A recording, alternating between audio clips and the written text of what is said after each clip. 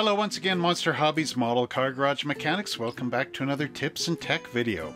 So in a previous video, I was talking about building a garage and all the little components that come in model car kits and whatnot that will help you to build and design your own garage by having accessories and tools and everything else that you need.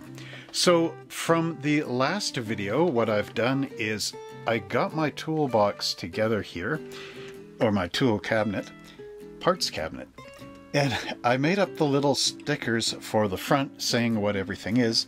So here I have toolboxes, hand tools, shop tools, fire extinguishers, tow truck parts, air compressor, welding equipment, cinder blocks, car jacks, car ramps, batteries and testers, pistons and cranks, gas jugs and oil cans, bikes and wagons, barrels and jugs, signs, trophies,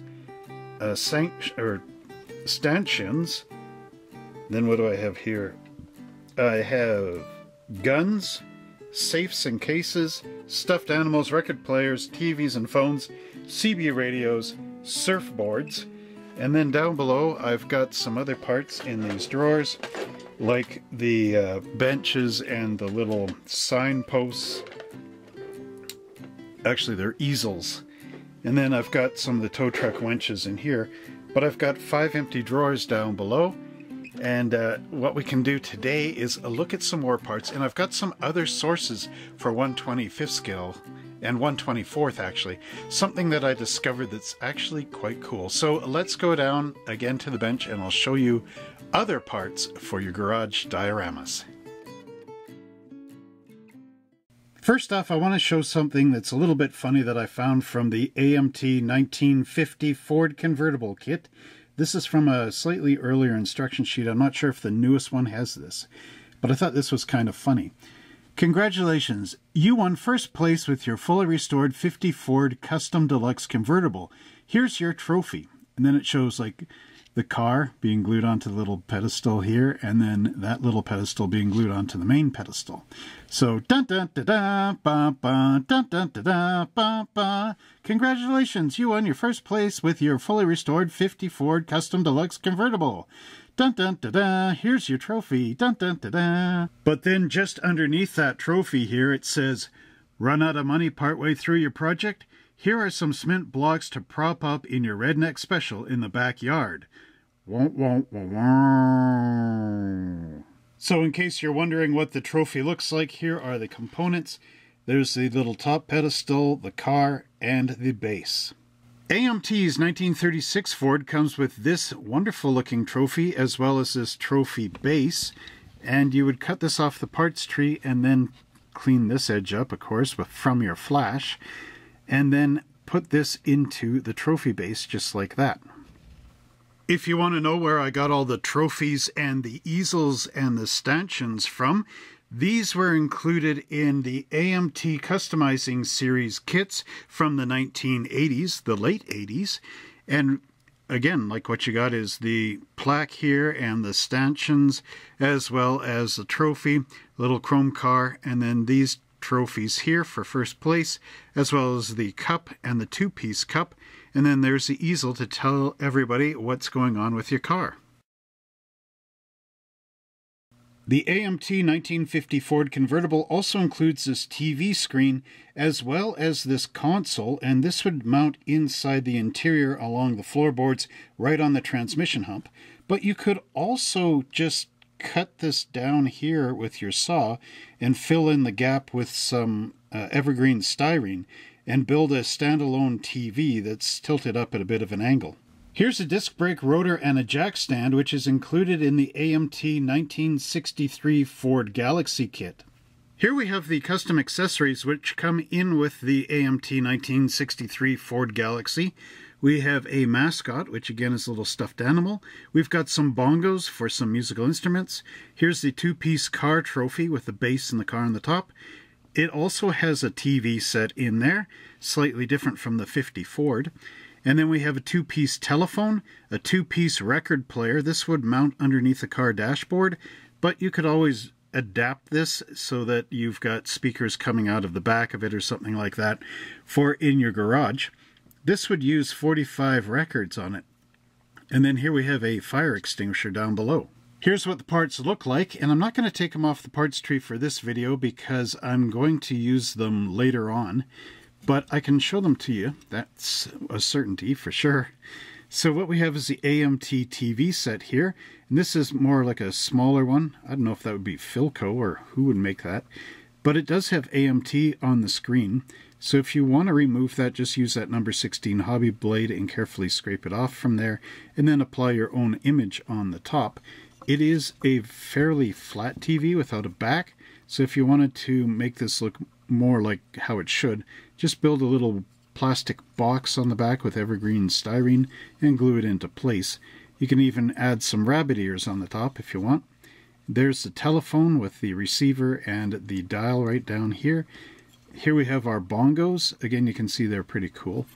And what else do we have? Well, let's move over to this parts tree. There's the stand for the jack stand for the disc brake that's on the car. We also have the mascot here and the trophy base bottom. On the chrome parts tree you will find that disc brake as well as the little car. AMT's 1957 Ford model kit has this stuffed puppy in there, which is an optional piece to glue on the back of the rear package shelf. What's happening in Chevrolet for 1957 in the AMT kits? Well, check this out. Here's some really cool features. So here we have a Tiki floor shifter for your transmission, and back here we've got an alligator. And that's really awesome. And if I move the parts tree even further up, we also have an engine stand. And engine stands come in a lot of the different kits. There's many different styles, so look out for them. There's one in the 49 Mercury kit, as well as some in the 34 Ford pickup truck. Now, if you're looking to go camping, check out some of these cool accessories from the old MPC van kits. These were found in the Dodge van kits. So here we've got a kitchen sink, we've got a cabinet, and a little tiny oven. I believe that's what that is. We also have a long bed and some bed rolls, or just the passenger seat with a table here. I stand corrected. It's not actually an oven, it's another TV set. But what we have here is the sink, and we have the cabinet, and then there's the bed. So just looking at the cabinet, the only downside to this is in order to get it out of the mold, they couldn't make this perfectly square, so it's actually kind of diamond shape, or rhombus shape, I guess, with this having a bit of an angle. So your cabinet is actually leaning downward. But at any rate, there's the sink going in there, and then the TV is just supposed to mount up here. But again, you can see just how cool this kind of stuff is once you have it all assembled in your kit. Here on this parts tree are the goodies that come in the AMT 1963 Chevrolet Impala kit. So what we have is a rabbit right here. We have the back of a TV and the front of the TV. This one does have the rabbit ears in and looks a little bit actually later, but I guess it is a 63 TV set. Then we have the speakers for our record player, which we'll see in a minute. There's the trophy with the cross flags. And if I turn this around this way, there's our drive-in tray. So this would be for your drive-in food, clips on the side of the car. We also have the two-piece record player. So again, the speakers are back there, but here's the top of the record player and the record player itself. It looks like there's a lot of mold release agent on this, so I'm going to have to wash these down with soapy water. Over onto our parts tree of the 63 Chevy Impala, we have the bodyworking paddles, as well as the ball peen hammer, a screwdriver, adjustable wrench, or adjustable spanner as Pete would call it. We also have a pair of pliers and 2 wrenches. The decal sheet of the 1963 Chevy also includes some TV screens, so you could use them on that TV set, or maybe even recut them carefully and add them onto the TVs of the other models. Here's 2 other electronic components which are really cool and are found in AMT's 1965 Lincoln Continental kit. Right here we have a reel-to-reel tape deck, as well as 2 telephones that mount up on the dashboard. Again, really cool type stuff. if you take a look at the reel-to-reel player, it's quite amazing. You can see the tapes right on the top, as well as all the controls and the read head for the tape recorder. The read-write head, I guess it is. If you're also looking for one of these, there is one in AMT's 1966 Ford Thunderbird kit. Here's the telephones with their mounting brackets, again hanging off there. Looks kind of cool. You might be able just to mount these somewhere in your shop, maybe against a wall or on the edge of your bench. AMT's 1964 Mercury Marauder also has some really cool detail parts for your model cars and garage. Here we have a drum brake. This is the backing plate, and if we just look at the part here, you can actually see the caliper and the pads right there. So that's a two-piece unit, which would go on like that, or better than that anyway. We also have a telephone right here, a different type of telephone mounted on a circular base. There's a jack stand right there, which goes for that brake drum and everything. Then we also have a little scissor jack, which is included in the kit. And then if I move over to this parts tree, you can see a trophy display base with a lot of boomerang and 50s elements in it. And over here we have another little dash-mounted record player. So again, really cool stuff in these kits. You just got to keep digging and you'll find a whole bunch of neat stuff. Included in the most recent AMT 1970 Ford Taxi, we also have this great set of luggage. There are some decals to put stickers on your luggage as well. And we have the lighted taxi sign and the meter. Another great set of parts comes in the Johan 1959 Rambler wagon. So what we have here is a two-piece bowling ball bag. We also have a cake box, and we have luggage in two halves, as well as a cooler case with a lid, and these awesome dual surfboards.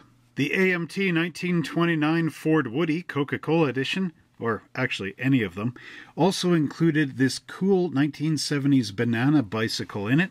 Here's the frame and the seats, as well as a chain. There's the handlebars, and you get a clear set of wheels and white plastic tires, which you glue on the outside of this. In the last video, I showed some of the cinder blocks from the AMT 50 Ford kit, and someone had mentioned that they were actually in the 34 pickup, and I only remember them ever being from the 50 Ford. However, I do have a set of original instructions for the 34 pickup, because, you know, usually these were the instructions that came in later on, and they never had the cinder blocks. Neither did the Lindbergh kit. But if AMT under round 2 has re-released this with the cinder blocks, then good on them. So I don't have the parts here to show you, but I'll show you out of the original instruction sheet. So this pickup truck actually has a whole ton of extra parts, but this is what the gentleman who made that comment was referring to. And yes, here you can see the cinder blocks. So again, I apologize that I didn't realize that these were in this kit originally, and hopefully they're back again. But here we have the hand tools. So we've got our lug wrench. Each one of these has a different socket end on it for different wheels. There we've got our screwdriver, our ball peen hammer, our pliers, our adjustable wrench, as well as more of the wrenches here. And then these are actually tire irons. Wow, I really am getting these tools wrong. I thought they were spoons for leading, but that's even better actually. It also came with flares, which I hope are back again. And then we've got the cement blocks. There's a different style of engine stand. We also have the hydraulic jack. Now if I move this down a little bit here for the camera, you can see we also had a tire rack. I don't know if this is still around, but you can make one of these yourself as well. Then we have the wrecker, and we have floodlights and lenses, as well as a hook, winch handle, and the frame. Over here we have a booster battery. We have a fire extinguisher tank and handle and horn, and then we have a two-piece toolbox with the lid and the toolbox. I do believe there are tools molded in this. Here's our gas cans. So in the last video I had one that was gas and oil. Maybe these are those. We also have direction indicators and air horns and spotlights and side mirrors. So again, for the service truck in here, there is a lot of pieces. Same as AMT's 1953 Ford pickup. And in addition, there's also this 34 Ford pickup truck trophy, which I do have the chrome one of that, and the display base. So again, a lot of stuff in that 34 Ford pickup truck. This is a decal sheet which came with the Lindbergh 34 Ford pickup, which again is the AMT 34 Ford pickup. But look at this red Crown gasoline decal. You could use this on an old style gas pump if you want to build one up out of scratch. Use it on either side, front and back, and you would have a nice red Crown gasoline gas pump. Sometimes your garage accessories may actually come in the form of decals instead of your basic plastic molded part, as in the case of Revell's 37 Ford pickup. This was from 1997 from Revell Monogram, the first edition where the truck is green on the box. Anyway, take a look at these wonderful boxes that you get. All you need to do is cut them out, score them, score the folds, and then glue them all together, and you'll have a wonderful checker market box. Now, I did have some other decals that folded up like that, and they were luggage from AMT, or from Revell Monogram's 1958 Corvette, the first edition of that. But sadly, I lost them because they were in my decal box, and that decal box went underwater in the 2013 High River flood. Another wonderful source is the Route 66 Highway Scenes decal sheet. Here we've got highway signs for Route 66, Orange Crush, Burma Shave. We've got a little board game here, the Highway 66 game, Knee High, and Root Beer, Ted's Root Beer, as well as these nice pennants and road maps. And I have a variation of this sheet as well. I did cut a hole in it because I wanted a decal out of here. Sorry guys, I couldn't find a pure one. This used to be a Pennzoil decal in here. But here we also have a road map. We have, I believe that's a cigarette brand or something. A sign for Indian Motorcycle. We've got Champion spark plugs on this one. We also have these wonderful, what's the flying horse? Mobil 1 hanging bags right here, and a registered restroom sign. And there again, man, I should make that fuel pump now. For use as a motor fuel only, contains lead, ethanol. Oh yeah. Yeah, I could totally do that. I could make the, what is that? Royal, what was the decal from before, from the 34 Ford? Royal Gold Gasoline or something? And then this goes down below. So here I'm just going to do instructions only. I'm not going to actually show the parts this time around. But what we have here is the 1978 Dodge pickup truck by MPC. And it includes a two-piece jack, two-piece toolbox, and again, more tools like hammers and screwdrivers. Then over here we also have a little motorbike. There's the engine right and left-hand side with the frame, the front forks, and the wheels. The 78 Dodge truck also includes this great decal sheet with blue sprocket motorcycle repair, which you could turn into a sign for your garage. It also has Budwinski's motorcycles down here, and just generic motorbikes as well, so you can make up your own signs. Another part it has is the Green Toes Lawn Care Service, which you could use as a sign for your business as well. AMT's 1960 Chevrolet pickup truck also includes a go-kart, and here's the instructions for it. Again, I'm not going to pull this out of the box and show it in the plastic form, unfortunately. I know. We also have these mounting brackets for this go-kart. There are two of them, so you put one toward the back of your truck bed and one toward the front. And then for decals, if I just zoom up here, you can also use these go-kart signs and whatnot for a business as a garage. So you've got Keith's Super Service and the Go-Kart Mart. Here's the tractor that comes with the MPC Lotus Indy turbine car, and you can see the engine being glued together, and then it goes on the frame with the rear axle as well as the shroud for the rear wheels. The transmission, that is. There's our wheels and the final assembly, and this is what the tractor looks like here. And I can show you the parts for this. here they are, some of them anyway. You can see the wonderful detail on here. Look at those solid wheels. Those will be cool all put together, and to see the tractor in operation. AMT's recently released 63 Chevy station wagon has a plethora of parts, one of them being this trailer here. And here's those oil can and gas cans again. And this is very much like the one I showed in the last video with that nice top on there. We also have the two-piece toolbox and the torque wrench. And looking at the interior of the 63 Chevy wagon, we have a tape recorder, again a reel-to-reel type, fire extinguisher, here's a squirrel. We also have a two-piece telephone. There is a parachute for drag racing and a two-piece helmet with the helmet and the face mask. And if that's still not enough for you for the 63 Chevy 2 Nova 400 wagon, we also have a big, huge Chrysler Hemi motor that you can build all these different variations of with different intakes and everything else, and an engine stand. Here we have the chrome parts tree for AMT's 1958 Chevrolet, and this is sort of a dual piece because you are actually supposed to glue it into the engine, but you could leave it out and just fake up the engine by sticking some plastic rod through the hole where the end of the crank is going to come out, because your fan is supposed to glue on here, or the bottom of the pulley or something like that. But basically here is a crankshaft for you that you can put on your bench from the 58 Chevy chrome parts tree.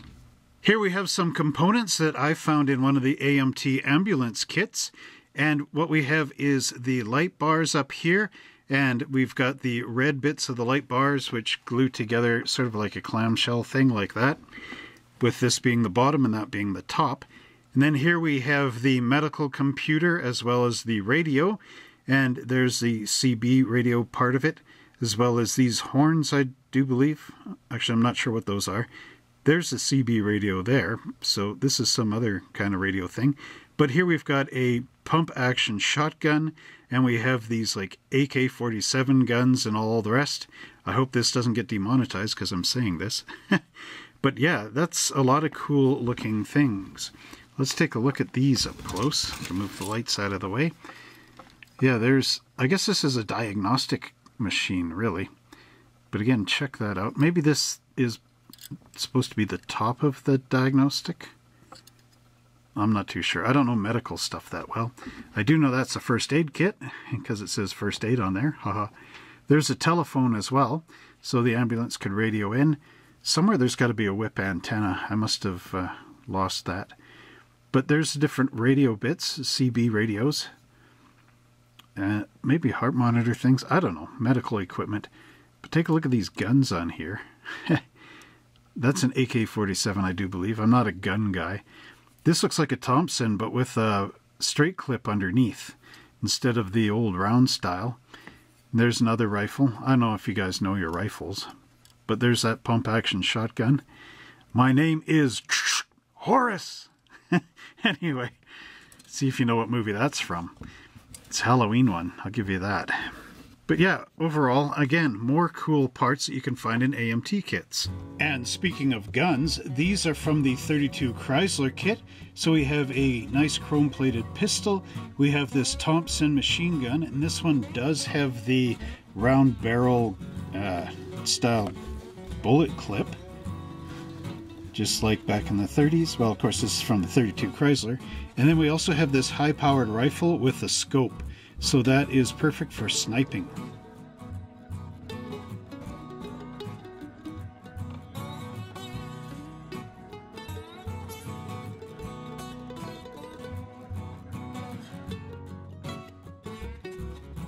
Here's another cool source of 1/25th scale items that you may not have even known about, because I didn't know about it until a customer came in one day and gave me a dollhouse.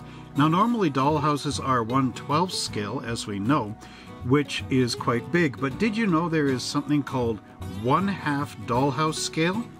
Well, that basically is 1/12th scale divided by 2, which gives you 1/24th scale. Now in this dollhouse gift that they gave me. There was a whole bunch of these nutshell news magazines, as well as other pieces from the dollhouse that they weren't going to use anymore. And as you can see, these magazines are quite old. This is from April 1990. And I have 2 editions of this magazine, which were special ones for the 1/2 scale dollhouse stuff. And here is the other one. And you can basically build these houses. They give you the plans in the proper dimensions and everything. But because this 1/2 dollhouse scale exists, if you want to build houses for 1/24 scale, just take those dollhouse measurements in 1/12 scale and divide everything by 2. Now check this out. This is one of the articles in the Nutshell News that showcases one of the 1/24 scale buildings. So here we have a house, and of course the guy's taken this outside and filmed it up against the real mountains in the backdrop.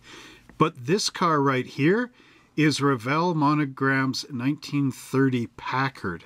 It's actually Monogram's 1930 Packard. But yeah, so this is what you're seeing for the scale of this model. And if you check this out, this is the garage for that house. And what's sitting in here? Monogram's 1932 Ford with the rumble seat up. Here's another cool diorama that is in this magazine. You can see the AMT 1929 Ford in here, as well as the Model T. And this is a building, a mercantile building, looking from the top down. Here it looks like the Monogram 1929 Ford, and in the back is the AMT 32 Chevy. This is a garage that the guy built up, a Route 66 one, and here, just like in the Dykes Encyclopedia, is that oil-changing ramp that they had, only this time it's sort of set into the edge of the cliff. They call this Somewhere USA, and basically this is a top-down view of the street. And as you can see here, you've got AMT's 1934 Ford sedan, as well as one of the Model T kits, with a bunch of bags in the back or something to go to that mercantile store. Here's another view of the hotel from the top down, and again we can see that 32 Ford sedan. Again, this is really cool stuff. Oh, here's the circular sign. Remember I was saying for the Red Crown gasoline, I think it was, that you could put it on both sides. That's a Texaco station there, but overall you get the idea. And again, this is really cool stuff. And another cool aspect is inside the magazine, they have this do-it-yourself section where they show you the model home. This was the one that is on the front cover, which is basically that one there. But this is a home that was designed in the 1900s, I believe, somewhere between, from 1908 to 1940. This is a Sears and Roebuck house that you could get the plans for by mail order. So they show you how to build this thing in the magazine. And again, it's really cool. They even give you the plans in the back, showing you like the dimensions you need for all the things that you can build in this magazine. Here's another cool little concept. You've got a bench here with the vise and a bunch of the tools up above with a pegboard backing wall. Now, I could use that vise that I showed in the last video to do this, and I think that would be kind of cool. Here in the magazine is an article entitled Faded Glory. This is Bill Lankford's model, and it says, Old Mrs. Markson lives in greatly reduced circumstances in 1/2 scale, so 1/24 scale. And this is supposed to be her house after the Great Depression and her living in the 30s. So, and again, you can see AMT's 1934 Ford right in this corner here. Now check this out. How many of you recognize this model car? Well, this is AMT's 1932 Ford Victoria. And look, this guy is washing it with a garden hose, and it's got all the water coming off as well as a bucket for washing the car. Isn't that cool? I mean, wouldn't you want to do that? And here we have a guy repairing a 32 Packard inside a garage, and this garage actually has living quarters for the mechanic underneath it. And then in this picture we have a little bit of house renovations going on, and again we've got another AMT 1934 Ford sedan parked underneath this gazebo kind of thing. And over here you can see the 32 Chevy. And in this magazine we also have another Sears and Roebuck mail order house. But if you notice this house, it's almost that shape of the Amityville horror house, although the windows are different in here. But again, with these plans, you could make that house from that movie. And here we have a section of the second floor, and that shows you all the dimensions you need to build the house. And over here is the house all going together. So you could build this out of something like foam board and use your hot glue gun to hold it all together. And then the other cool thing with this magazine is Joanne Swanson here has come up with all these little buildings that she's made and include in the magazine. And these are little stores that you would find in a mall. So you could adapt these into something else if you're doing a street scene for 1/25th scale. These are full size, but then just divide all the measurements by 2 and you get a 1/25th scale building. And lastly, I have this book that I picked up from my dad's house, so I kind of inherited this. This is The Girl Mechanic by Popular Mechanics, but inside again it has a really cool dollhouse, and I'll show you what this looks like. So this is an Art Deco style dollhouse for you guys that are making 1940s type diorama, and this is really cool again because it's got the curves and the like round bits in here. But one thing I found that this dollhouse doesn't really have much going on. It's got a living room, a dining room, and like a bedroom that you get from the top of the stairs. So you can always add a bit in here as extra rooms or something for bedrooms or something else that would be a bit more practical. But here, I'll just zoom in on this image. Check that house out. Isn't that neat? Imagine like a 1941 Ford sitting in the driveway, or a Chevy with a teardrop style body and the fat fenders and everything. That would be quite cool to build. So again, this is full dollhouse scale, but just divide all the measurements by half and you'll get it in 1/25th scale. There's also these cool plans in here to make dollhouse furniture, and you could easily scale these down, again divide the measurements by 2 to get 1/25th scale. But imagine this couch sitting in the back of a pickup truck being loaded to somewhere else, or even this grand piano. Again, really cool ideas that you can use and reuse the idea, re-engineer the idea to get it into the scale you want so that you have something cool for all your dioramas.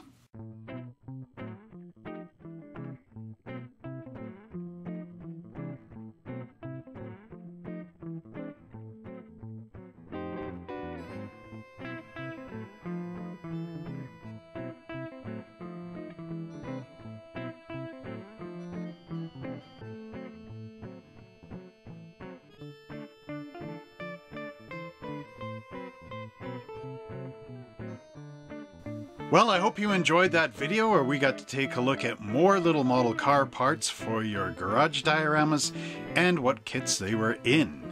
Also, I hope you enjoyed the dollhouse books and learning about basically 1/2 scale for dollhouses, which again is dollhouses are in 1/12 scale and the 1/2 dollhouse scale is 1/24. So look for dollhouse stuff when you go out. Always remember to bring a figure or something with you so that you can make sure you got the right size, because sometimes the dollhouse stuff, it's just not marked what scale it is because they just assume that you know it's 1/12. So check those items out next time you're in a hobby shop. And until next time, everybody, let me know in the comments down below if you find more parts, where they're from, what kits they're in, and we'll see you in the next video.